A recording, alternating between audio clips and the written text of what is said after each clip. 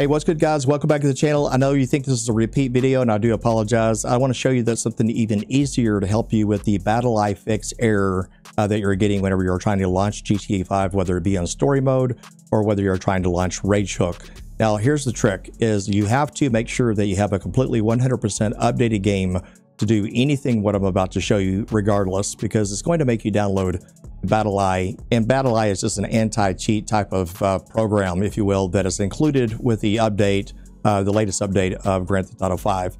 So you're gonna have to download that anyway, regardless. You can't really get around that. But I'm gonna show you a really quick, simple fix that I've kind of learned about recently. The other video I had you delete out a exe file, which you can still do that, by the way.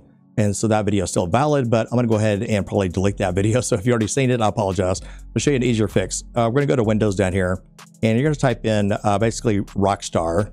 Start typing in Rockstar. If you've done it recently, it'll probably pop up faster, and then it'll start popping up an app for the launcher. Go ahead and launch the app. This will be a little bit easier fix than what I told you before with the deleting of that other exe file.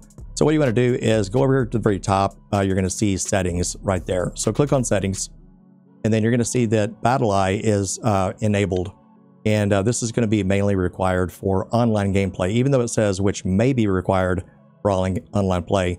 That is a fact. If you're going to play online, which I think most of you that watch my channel will not be playing online, so it doesn't really matter.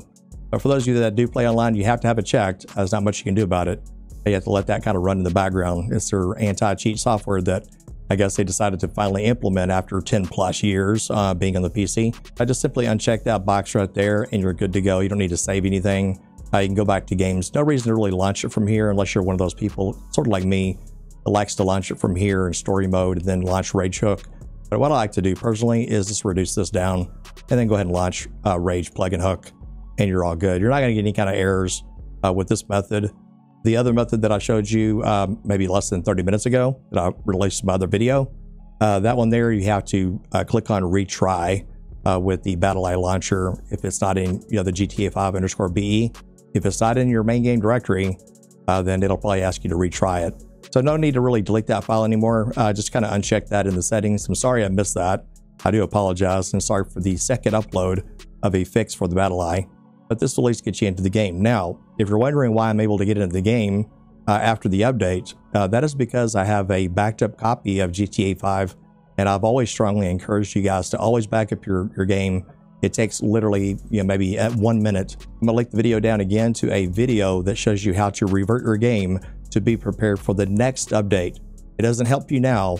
You're gonna have to wait for Script2 to update, as well as lspdfr and Rage Hook. I know it sucks. Remember, I've been doing this for 10 years. I've done this probably over almost 100 times. Now, I feel your pain.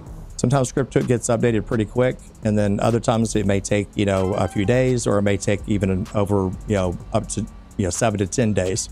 I have a feeling it'll probably be a quick fix, for Alexander Blade, the maker of Script2, to get on the ball pretty fast. The dinput8, which will be blocked by the Battleeye, you won't have to really worry about it anymore if you disable that through your Rockstar Games Launcher settings. So it should all be good. Hopefully this video helped you a little bit quicker than the last one. Until next time, I will see you on the next patrol. Take care and stay safe.